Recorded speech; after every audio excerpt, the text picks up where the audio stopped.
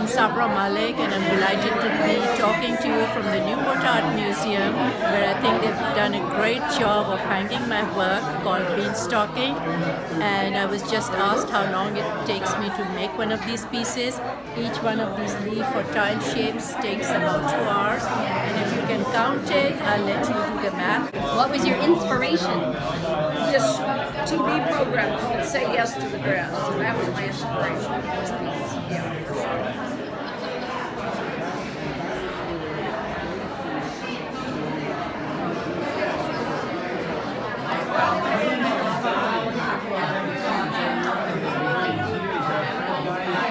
It is a mixed media piece that's made of vellum with tiny little marks on it and burned sections of it.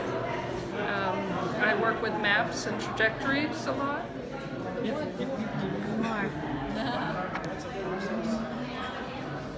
Whitney, how long did it take you to make that?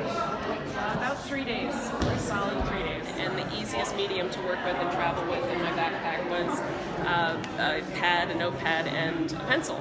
That was the easiest to transport. And so I've done animal portraiture the past 5 years.